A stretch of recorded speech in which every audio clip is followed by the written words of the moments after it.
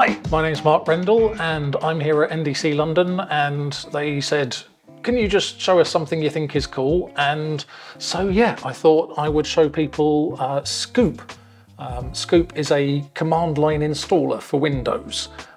So Linux has things like apt and yum and pacman depending on the flavour of Linux, and on Mac they have Homebrew, and these are sort of software package installers.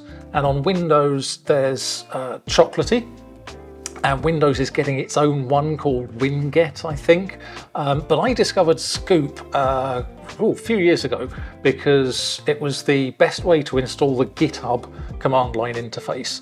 And Scoop is really focused on command line software. So it's for installing things like the GitHub CLI. You can install NuGet with it. You can install Python and Go, and you can install pretty much everything with it. And so to get it, you go to scoop.sh, and then you'll see installation instructions in there. So it's just invoke web request get.scoop.sh, and then pipe that to invoke expression, which is, yeah, or go to get.scoop.sh and then check through what's there and then save it into a PS1 file and then run it, because you really shouldn't pipe the internet to a command on your machine. But anyway, once you've got it, it's super cool. I'm going to show you how it works here. Let's make the text a bit bigger because you're probably watching this on your phone. And so if I do scoop list, we'll see what apps I have installed. Let's make that a little bit smaller, and do scoop list. And then you can see there, so I've got 7-zip installed with Scoop, and Helm, which is a thing that I use with Kubernetes, and Linkerd, which is a service mesh that I use with Kubernetes, and the Hugo static site generator, and Linkerd, Node.js, long-term support, and something called Starship, which is also very cool. So hang on, if I go into, say, Monkey Sphere app like that, so what looks like my Powerline prompt here is actually something called Starship, and it's a Rust program that runs every time and generates your prompt for you. But that's not what we're here to talk about.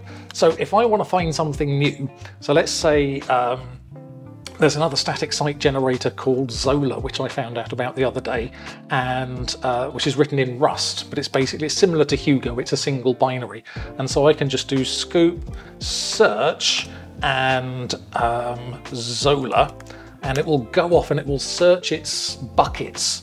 So Scoop has buckets of things, and so it'll go off and it'll search through those buckets and see if it can find something called Zola, and it will eventually come back and tell me whether it's found it or not, assuming the Wi-Fi, there we go. So Zola is in the main bucket and it's version 0.15.3, and then I can just do scoop install Zola, and it says updating Scoop, updating the extras bucket. So every time you do an install, it updates all its manifests, and that's it. That took 6 seconds, and you know, I just have to know the name of the thing that I'm looking for, and I can do scoop search and it'll find it or it won't find it, and then I can just do scoop install, and now I can just do Zola -- help, and I have Zola installed.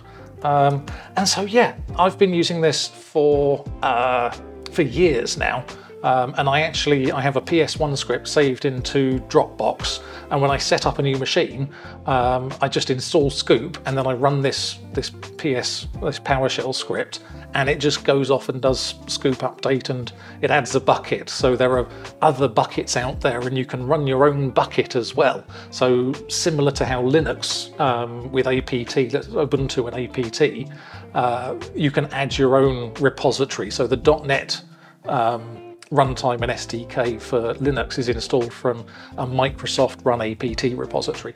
And so you can create your own scoop bucket really easily because it's just a GitHub repo, and then you can put your own stuff in there. And so I've got a couple of extra buckets, but I just run this PowerShell script, it adds those buckets, it updates everything, and it installs all the basic software that I use on every machine that I use. So that's it basically. You can do, so here's some useful commands. I can do scoop status. So at any point, that was the other sort of really useful command. I can do scoop status and it'll show me what I've got installed and tell me that updates are available. And again, in under a second. So there's always an updated version of Starship. So I can do scoop update Starship, and there we go. And that I've got, now I'm up to date. And so if I do scoop status again, and yeah, that's it basically. So you can get this from scoop.sh. If you use the command line a lot, if you use command line utilities and tools and applications, then it's definitely worth taking a look at Scoop and seeing if it fits in nicely with your workflow. And that's it. And for more videos like this, be sure to check out the NDC YouTube channel.